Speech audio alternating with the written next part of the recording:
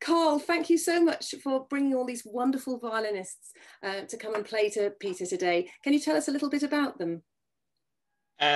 Well, they're all part of the Hampshire County Youth Orchestra, which is part of the Hampshire Music Service. And it's great to have the opportunity for them to play, basically. We haven't seen each other for nearly a year now, so we're looking forward to it. Yes, fantastic. So we've got 5 young violinists playing for you today.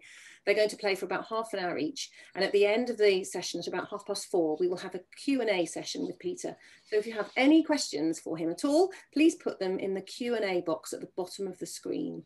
Don't put them in the chat window, we may miss them, but if you put them in the Q&A box, then we will put them to Pieter at the end of the session. Today at 2 o'clock now, we're going to have Eleanor Holmes playing for us. She's going to be playing in Isai Third Sonata. Great, very difficult piece. Then we're going to have Lizzie Blunt playing the Bruch Violin Concerto. It's a favourite from Classic FM there. Tiger Jones playing Capriccio by Chaminade, who is a composer which I've only found out about recently. Pieter perhaps can talk to us a little bit more about her later on. She's very interesting. We then have Louisa Broad playing Beethoven's wonderful Sonata in D, Opus 12. And to round it all off, we have Nadia Wilson playing the Frank Sonata.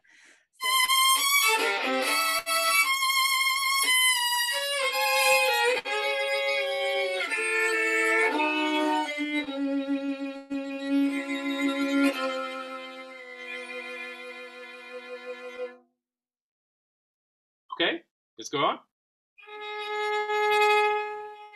Okay, I think, you know, it is hard to play really quiet after we've been playing so big. I would not. This is pianissimo. I would not start it at the frog. There's no way you can play it softer. We're back to the complete impressionistic music. You can go more over the fingerboard also.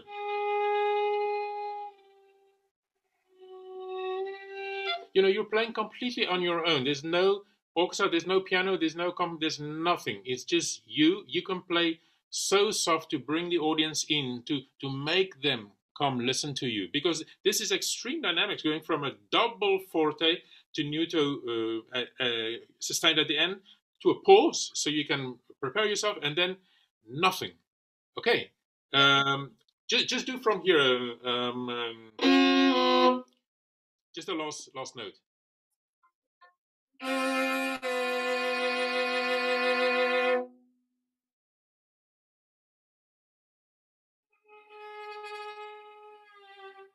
And don't accent the last note. The last note is absolutely just a.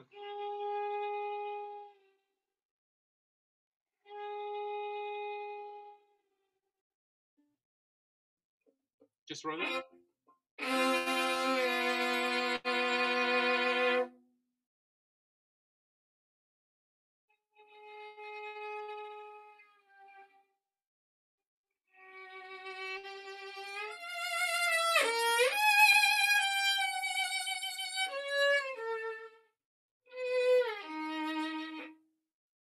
Longer. Remember, it's like the first time.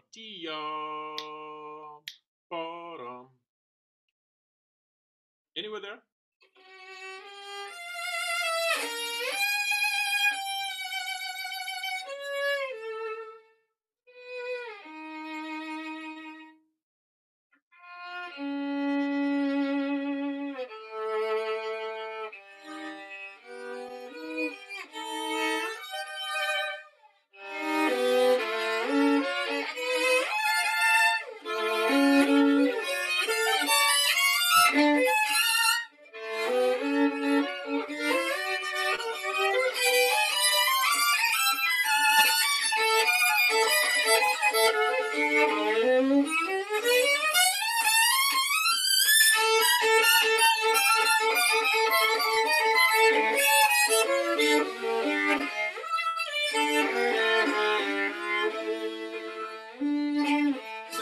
Okay, very good. Just before we go on, let me just see how much time do we have. Yeah, we have 6 minutes. Very good. Many good things. Just see. Yeah, very good. This.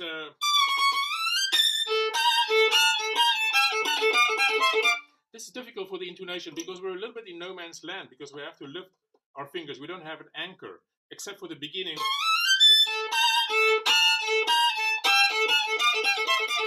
So this needs a little bit of practicing, okay? Because this is the first place where the intonation is not for your level what you play. It's not good enough. Okay, so that just needs some practicing. Fine. Okay, let's go on a little bit because we don't have much time. Yeah, from the beginning of the theme. Yeah.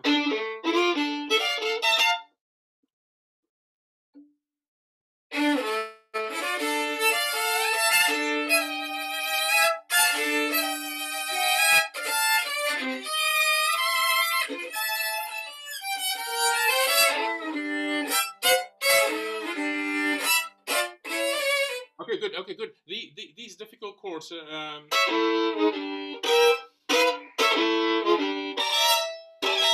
I would play a little bit longer, a little bit more bow, because if we don't really register the notes. They're so difficult to make them sound.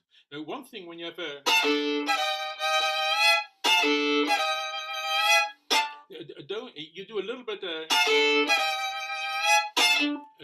early there. You start tidum tiddy yum padum tiddy yum padum, and now looking through a magnifying glass, he's quite precise with the things. So he doesn't hold the E.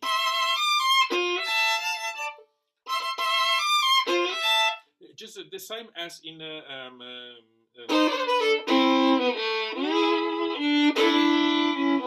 but there he holds it. So maybe just have another look very carefully where he actually writes that you hold it or not. But I believe is a separate notes. Okay, but that's maybe a small thing. I don't know. So maybe just one more time, and so keep it steady. Tiddy yum bottom. Tiddy yum bottom. Yum. Okay. And I would keep it forte. This. And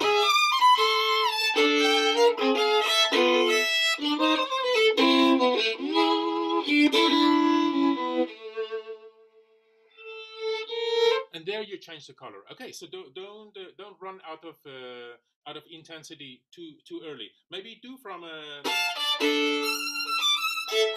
there.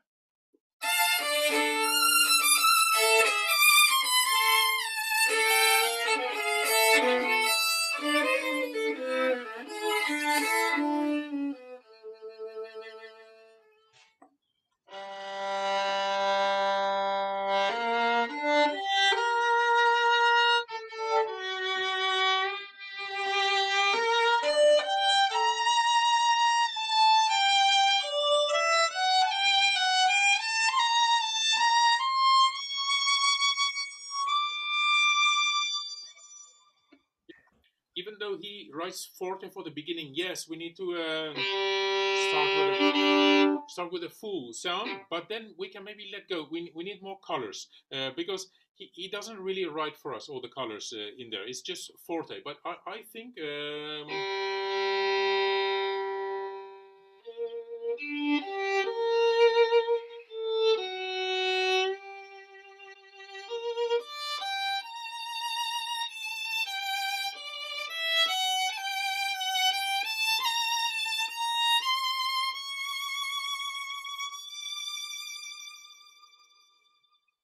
I think you need to put a lot more charm into it, and the way to do it, first of all, is to play the markings.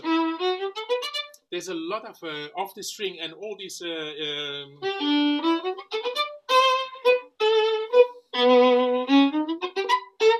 So we need that. It's not legato. Unfortunately, I'm sorry to tell you, but I don't know if you have a different edition from what I was sent, but it needs to have all these upper staccatos, but it's a slow upper. But the bow needs to go off because it gives this forward momentum, like a staccato has this habit of pushing through, going forward, and this is what we need. So you're starting a little slower, and then going faster, and that's the capriciousness of it. So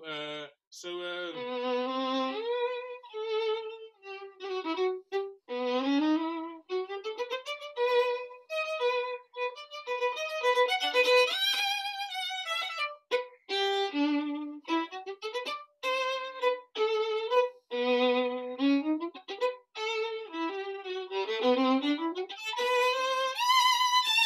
know, you just need to be a lot more.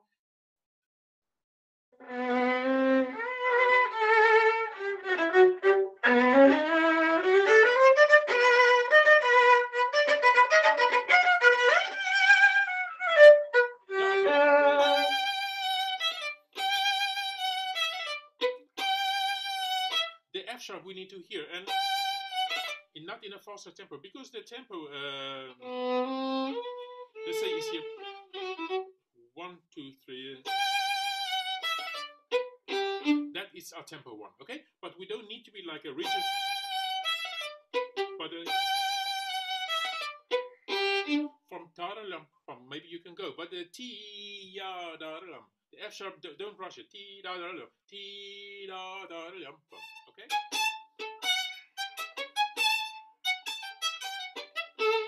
And I think for that, the tempo should not be too. It's allegro, you know. It's not a presto or something.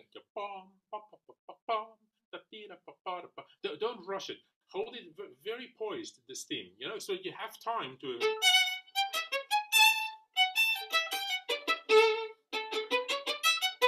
You know, because the pianist plays first and then comes us, so we can't not play. It's got to be the same. Okay, let's try one more time this theme.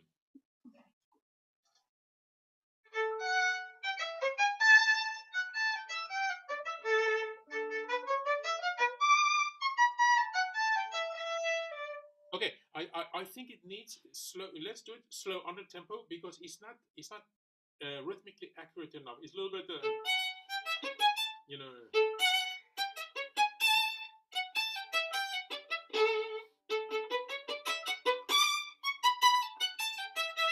Fine, good. I think you know, in the important thing is that we have to pronounce this. I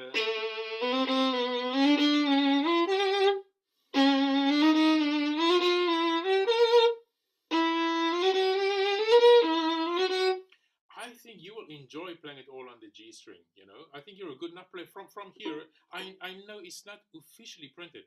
It's printed on my part, but that's just Mr. Francescatti where we put it in the body.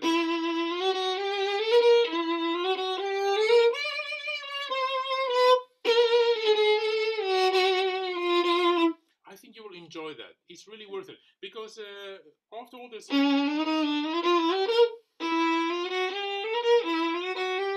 you know, it feels a little bit. You've lost the depth of it all. But anyway, you will sort of at home. But let's just do this once, just for the to pronounce that. Just play one more time the opening.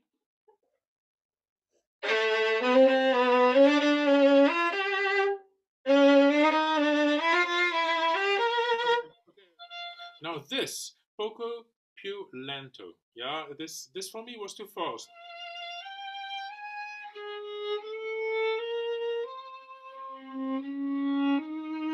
And keep it more bleak, more not too expressive, so that maybe finally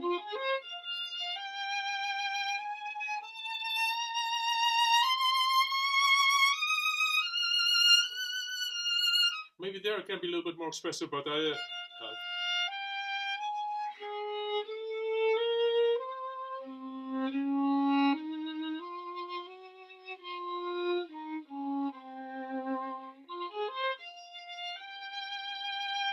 then you can warm it up a little bit. But for me, it was, and both times also later in the recap, it was too fast.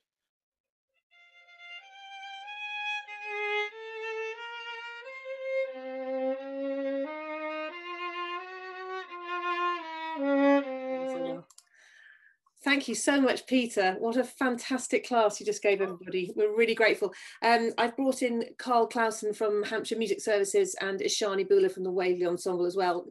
Our students will think they will go to music college and then get a job. There is much more to it, right? You've just said you had lessons quite recently when you applied for this job. And we often think actually our lessons will end at the end of college and that's it. We forget that actually it's a lifelong learning experience. So, I mean, I just wondered how you got to your position where you are now. Absolutely. The thing is, you need to have quite a lot from the two different worlds of the solo playing, the conservatory stuff, your concertos and or your pieces, and understanding the orchestral repertoire and learning the orchestral repertoire, knowing how to play in a group. At the audition, you need that, because how often do we not sit on auditions where you have either somebody coming in a little bit struggling through the concertos, playing really very good excerpts, really meticulous, well prepared, or vice versa. They come in, they blow you away with the concertos, and they play the excerpts, and sometimes I even almost get upset with some and think, why did you not go study that just with somebody who's in the business? It's so clear that you didn't bother to play those excerpts to somebody who's actually in the business of the orchestra, not taken care of. And so you really need both sides. And for me, as I said, I took it extremely seriously when I prepared for my audition.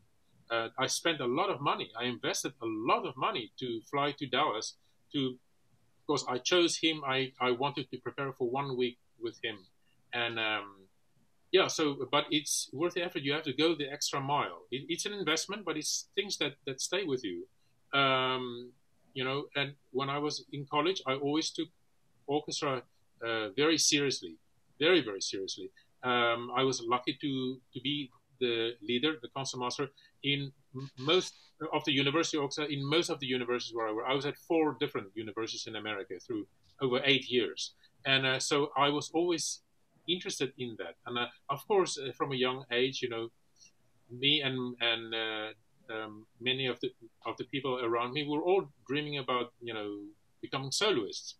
And that's okay, that's fine, because you have to aim really high, and at the same time, if you want to be a concertmaster of a world-class orchestra, you need to have certain of those qualities of soloists, because as we say in these Strauss things, you play along, you're exhausted by the time you come to a solo, and all of a sudden you have to shine. Maybe you have only a few notes to play, and you need to sound like a soloist. You need to have that quality sound that makes a difference. And that's very hard. It's even something to get used to when, because it's one thing to walk on stage, you have a recital to play, and you play your recital, you're in that world, you're ready for that. Playing in orchestra and, and then all of a sudden you have a solo to play, all on your own, is a very different experience. Nothing prepares you for that in college unless you actually do that, and you learn through the experience. Pieter, thank you so much for joining us today. A huge thank you to Shani. Shani, we haven't really spoken to you, but Shani facilitates all this happening. We're incredibly grateful to be able to bring Pieter to these guys. Any final words for us from you, Shani?